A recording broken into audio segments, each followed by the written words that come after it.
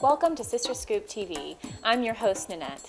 In this podcast, we'll be speaking with Alisa Galoozis. Alisa designs and sells original bags and bows for children and infants. Thanks for joining us today. Thanks for having me. Alisa, tell us a little bit about how you started making these beautiful bags and bows. It actually got started with the ballet shoe bows. My daughter has a dance class and she needed something cute and fun for her hair, so the ballet slipper bow was created. Along with that, we needed a cute and fun dance bag to match, so the dance bags came into play with the cute tutus and her name on it. What is one of your favorite products that you create right now? Right now my favorite is the butterfly.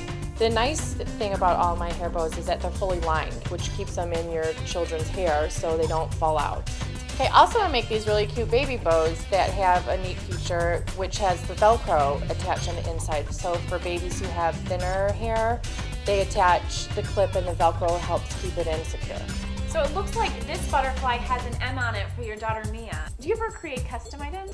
All the time, actually. I had a lady whose daughter had a ladybug dress and she asked me to make a ladybug to go along with her dress, so that was really fun. Is there anything new that you're just starting to offer? I actually started making the princess line, which is a favorite for all ages. The older girls love to wear anything that reminds them of being a princess. How much can the average mother expect to spend? With the dance bags, around $22 and the bows between $3 and $7. Alisa, thanks so much for stopping by. Thanks so much for having me. It was a great time. For more information on Alisa's Mommy and Me hair accessories, email her at alisagaloozis@yahoo.com.